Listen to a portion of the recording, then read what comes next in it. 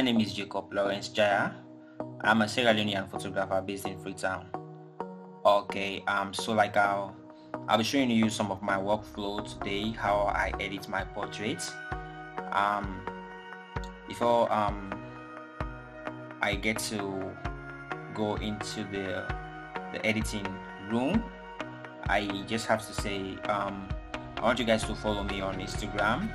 That is at j_photography, as in PHO2 as in number. Okay, same also on Facebook. Okay, so this image from this my drive here. Oh, sorry, I have an image here that I'll be editing. So let's just say, okay, I've edited this one, I've done this one. Okay, let's just say I'll be editing this picture and I'm just making a portrait of it. So I want us to just take a moment and go straight into the editing. Okay, so I actually had to open my Lightroom because that is where I edit my raw pictures first before I take them to Photoshop. So if you are in Lightroom, or if you are a Lightroom user, I actually just drag and drop my pictures in my library window. I just don't have to go through to import and follow all those long process and stuff. So I just have to go to my file where it is, then I drag it and drop it in the Lightroom library window. Okay, so now with the images selected randomly, this is the only one that is selected. As you can see, all the other images are not selected because I only drag one image, and this is the image. Okay, let me just open it wide so you can see. Okay, so that is the only image that I chose. Okay, so I'm using this one now. So I come to import. Okay, the image is importing now. You wait for it, then we start doing the editing. Okay, now since the image has been imported into Lightroom, all you have to do is to come to the development module. There, the image is not rotated properly, so what you do is that you right click on the image and rotate left. That will bring the image back to the normal position how it was. Okay, so for this image I'll be cropping this image so that it can just be here where the lap starts. Okay, so I first of all crop my image first 5:7 most times. I don't know why, but some people do crop their images for Instagram, but mostly I crop my images 5:7. After that I adjust the size that I want by 5:7. Then I can go now for the Instagram crop. Then that is it. Okay, so this is how I want the image to be, but I think I have to go again and bring it more a bit down so that the head can just be on level terms with this edge. Okay, click or you hit OK. See, also cropping also help to bring the image to life. If you don't want all those other extra areas to show the image in the image, you just have to crop it, especially for those that do portrait photography. They do crop their images most times. So we just did, you can see, we just did crop this entire image into an Instagram crop. Okay, so that is it. So now what I do mostly, I created my own workflow. As you can see, these are my presets. Okay, these are my presets that I created. These are all the various, like this one I call this one fine, this one is fine, this one is J nice. As you can see, this one is pop, this is my teal 1, this is my teal 2, and this is the untitled preset that I just created. I think most times when I do these things, I edit them when it's night, when everybody is sleeping. So I just do it, and I don't want to forget this color setting, so I just name and put it on title preset. Mostly that is the default naming and convention. But when I have to go over it again in the morning when I'm fully okay, that person that is working overnight tirelessly and stuff, so that is it. So these are the presets, but for this one I'm going with fine. Fine is best. Fine works best for me because fine pops the background very well for me. Even with the light here on the arm, it pops everything up, and everything just skin tones, everything is just okay. That's why I choose to do my to use the fine preset that I created for myself.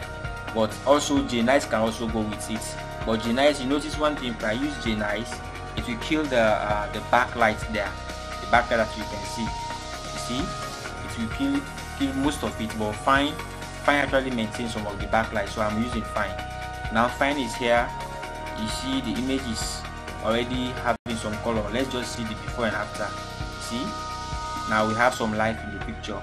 Okay, we have some colors. The skin has been very well okay, and so we just have to make some adjustments now, then we continue. Okay, so I'm going back to normal. Okay, so I normally leave my themes in to a default value, but mostly if I want the image to be a little bit reddish, I just have to drag my themes to the positive end to be like 2. Okay, or mostly like 2 white balance. For my picture style, I should standard. Okay, so I'm going now to adjust the highlights and shadows. I'm just going to adjust them because this one here works for most portraits. Yeah, for most of my portraits, I'm using fine to adjust the lighting. After that, I just have to do the basic adjustments and see how you can just adjust your image to look good for you. Okay, for my vibrance, mostly I say vibrance affects the background of the subject. Mostly it does not affect too much of the skin of the subject, but mostly affects the background and the areas that are not too far that are far from the subject. So if you increase the vibrance, you notice that it affects the background more.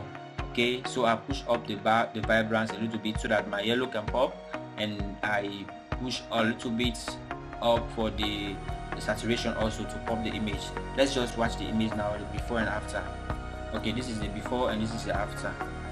Alright, so now that this image is like this, I don't touch any other thing. I have to kill the orange a little bit because the skin tones are mostly orange and red. Okay, so I have to kill it a little bit. I don't want it to become too over saturated. And the yellow, as you can see, I did not even touch the yellow. I told you the vibrance affects the background in most cases, so I did not bother to increase the yellow. The green is default, the cyan is default, the blue, everything you are seeing now is default. Even the magenta, everything is default. Okay, it's only the red that is up a little bit, just +4. Some can even be +3, depending on what your subject and color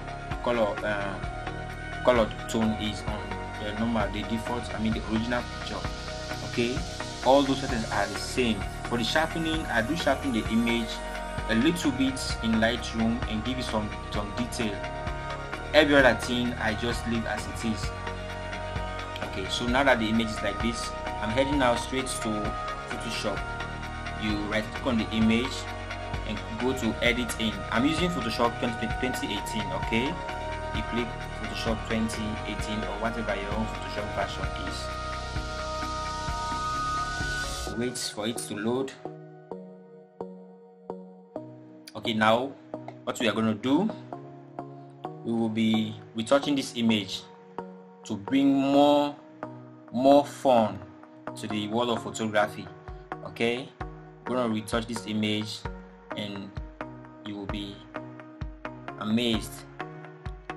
Okay, so what I do mostly, I come to this Retouching Academy that I have installed. If you don't have Retouching Academy, you can download it. I think some people do sell it and some are giving it free. I will see if I have it in one of these groups that I'm in, so I'll forward it as well. I have it for Windows and I have it for Mac. Okay, so my images are 16 bits. Why 16 bits? Because 16 bit images are more that they carry more quality than 8-bit images. I normally go with 16 bits. You can change that in Lightroom and even change it also in Photoshop. So from Lightroom, my image is 16 bits. So I'm just using the 16 bits fluorescence situation. I pick that one. And most times when my image is too sharp, I use the radius value of 3.5. Okay, so Okay,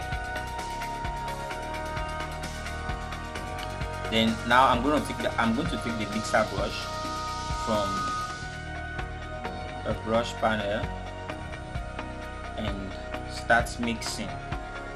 Please be patient with me as I do this to utilize the workflow. Okay, don't, as you mix, please do not mix in areas that have shadows and bring into the highlights. Maintain the highlights separately and the shadows separately, so your image can have this good feel. Okay, just do it steadily. You don't want to mix and kill all the details of the skin, so you have to mix very gently and with confidence. Okay, for the sake of time, we have to do this. I have to fast forward this video for a faster workflow.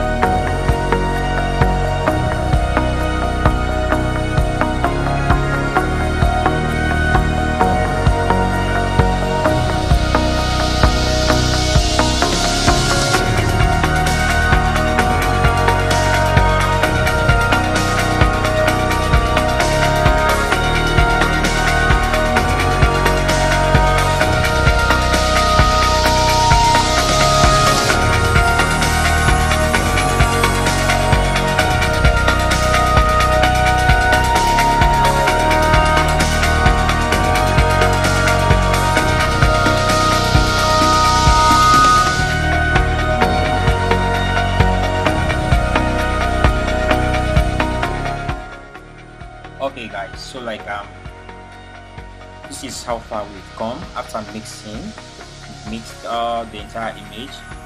So that will we're actually working on a low layer. So now what we're going to do now, we're going to take the clone stamp tool here, and work on the high frequency texture layer so that we can pull the imperfections on the skin, like the blemishes. Okay, all you have to do is to sample. To sample, you have to hold Alt or Option on your keyboard and sample from a layer that has no spots and just bring it to area that has spots.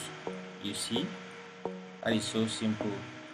Yes, so now you're just taking away the spots. Okay, so for the sake of time, we're going to forward this area also until we are done removing this.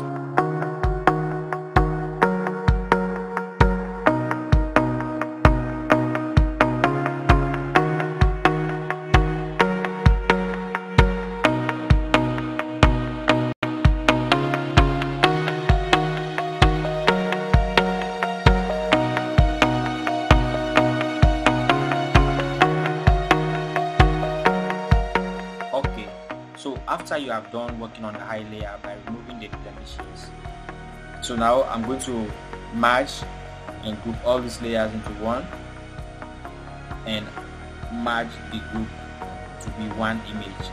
So now this is it. We've worked on this layer. What I do mostly what I do to work on my background to look more unique, I just have to duplicate the layer that I just worked on, and I use my lasso tool to select the subject.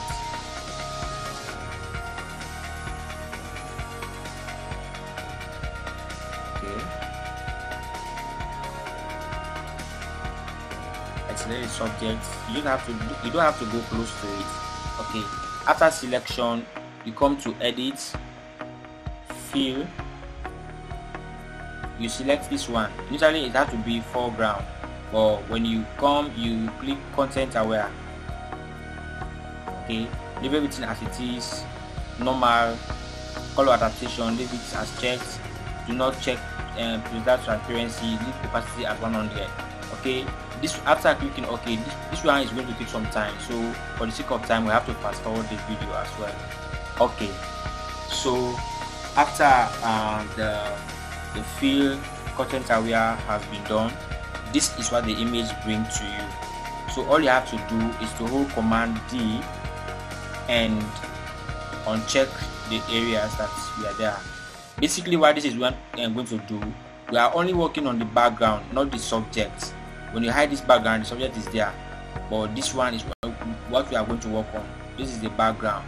So I want this background to be very unique. I want it to be very uniform, because some areas are rough. As you can see, some areas are really rough. So what I'm going to do, what we will do is to actually go to filter, come to blur, Gaussian blur.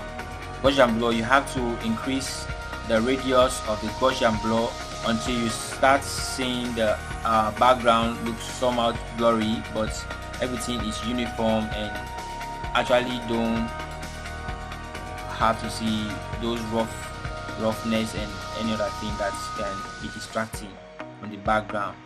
Okay, this one is okay for me, so I will leave it at 182.4 pixels and I'll hit OK. Okay, now the background is like this, very unique.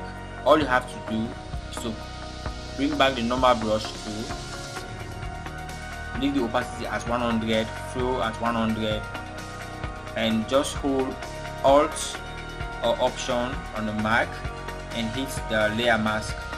Okay, all you have to do is to zoom in the image and increase your brush size and paint over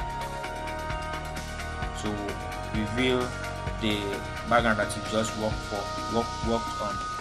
Please do not paint over the image, because if you paint over the image, this will happen to your image. So please do not paint over the image. Okay, just paint around the image, the edges, so that you can iron the background very well. You can straighten the background very well. So you have to do this very fast.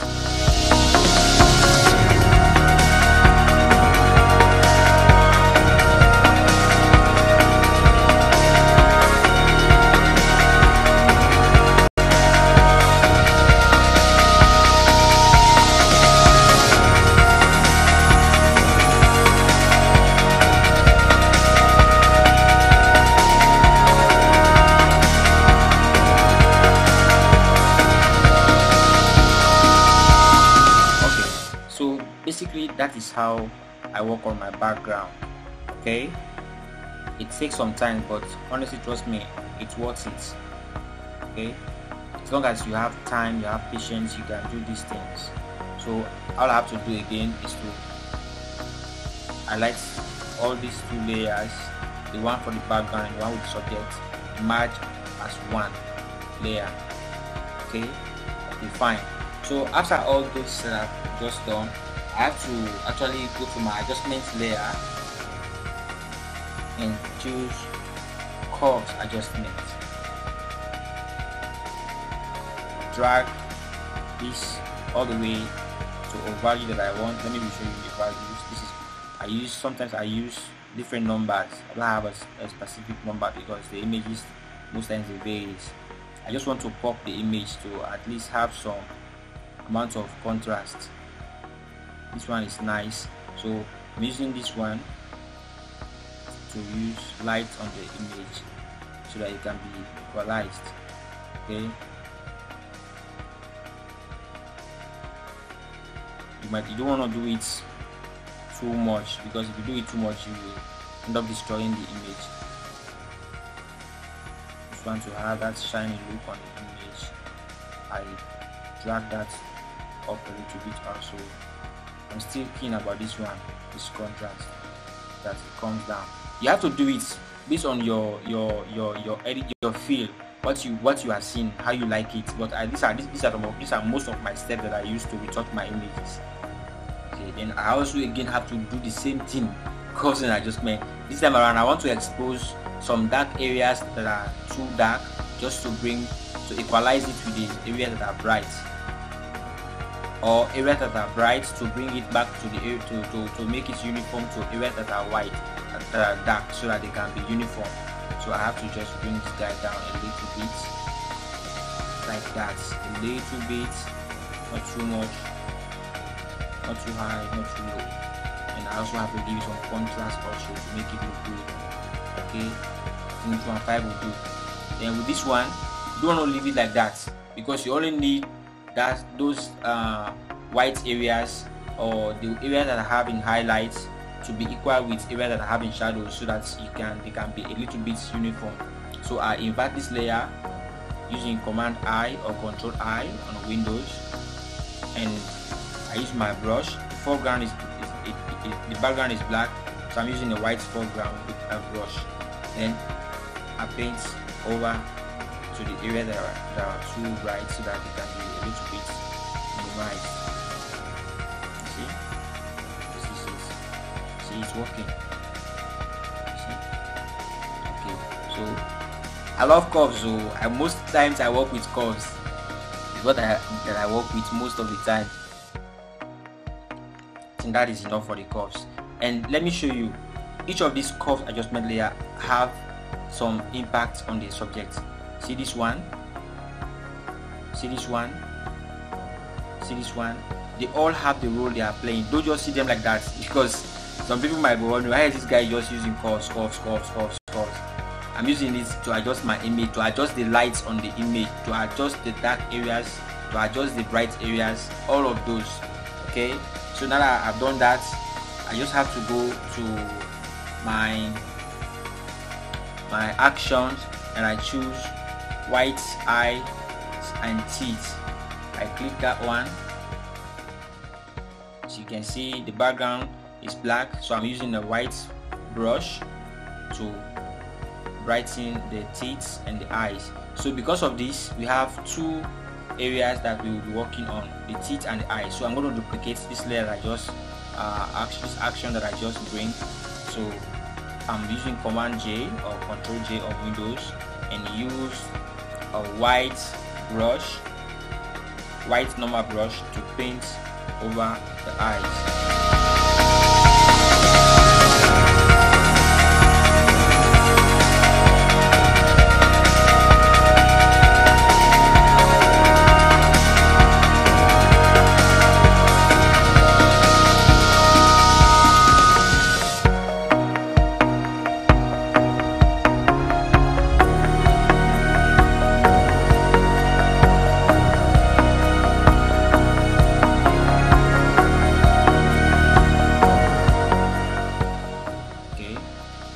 To bring back the opacity up to 100% and work on the teeth now this time around.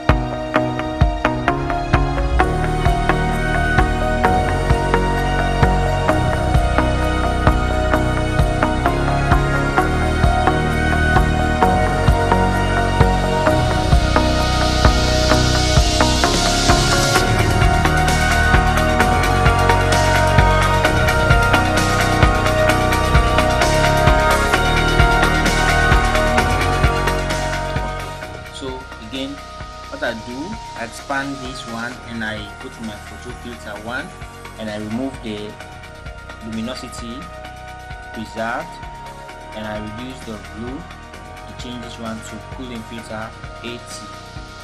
Okay, and I increase the blue a little bit, like 35.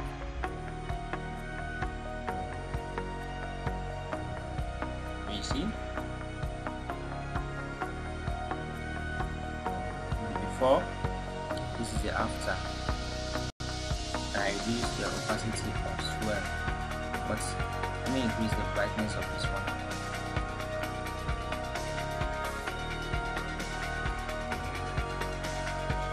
Contrast, yes, it has to be so much real. Let me do the same thing for the eye. To filter, color filter 80.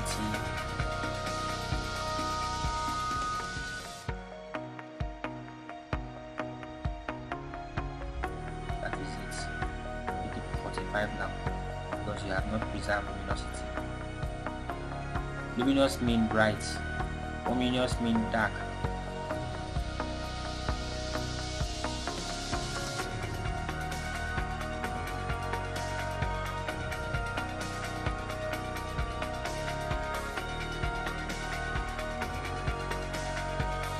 Okay, so I think this is the image. We are almost done. Just using this simple settings. Not much of action, but look at the before and look at the after. Okay, so let me bring back my friend Cobbs and light it up a little bit. Let's light it up. Okay,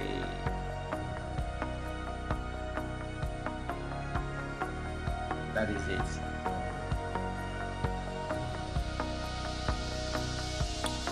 Okay, one more last thing is the hue and saturation. Okay, this background that you're seeing is yellow, so I just want to select I want to modify only the area that I want. So I'm using this hand tool to pick a color, and now I'm on yellow, so I'm bringing this guy to the minus hue so that I can get some orange in the yellow as well, and increase it a little bit and give it some lightness. Okay, then for the reds, that has to do with her skin tone, I increase it a little bit. For her blue jeans, push the blue up a little bit, like +7 or +5, and like that, 10, whatever the case may be, in your own favor. And we just bring it a little bit up. Okay, this is our image. This is our image, eh? Okay, so now let's add sharpness to it. So we come to the Beauty Retouching Academy, and this is sharpen image.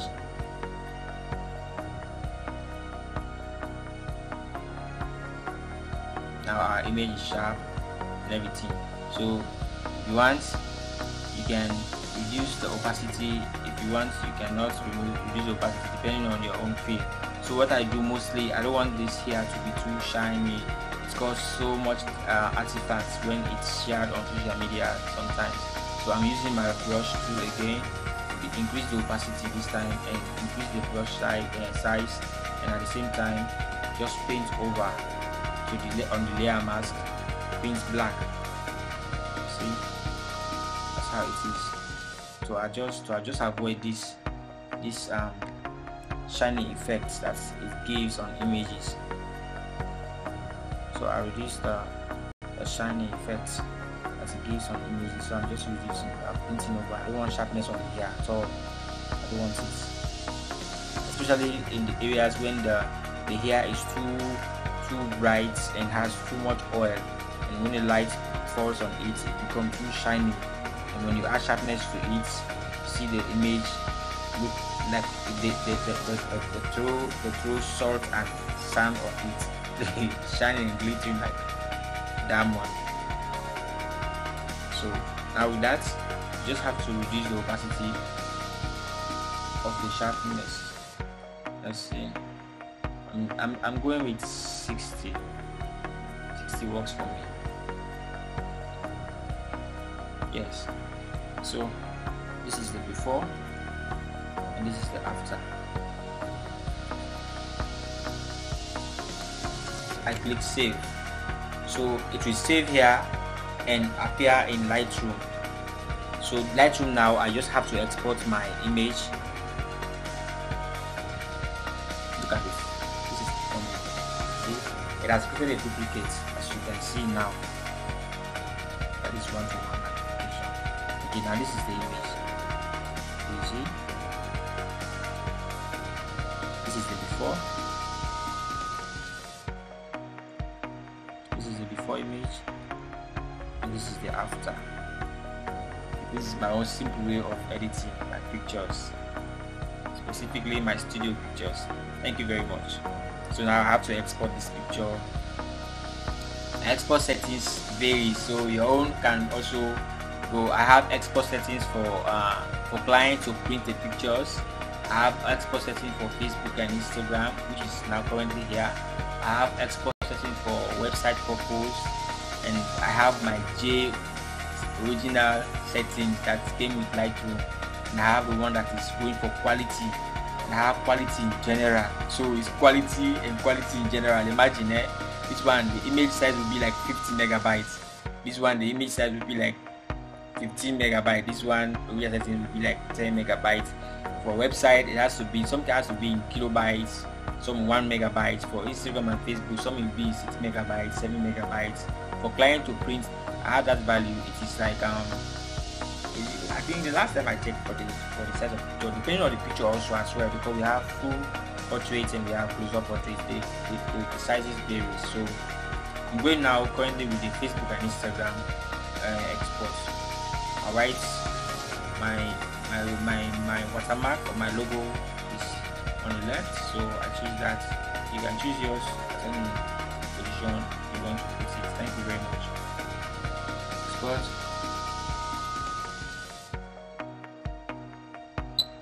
And it's done.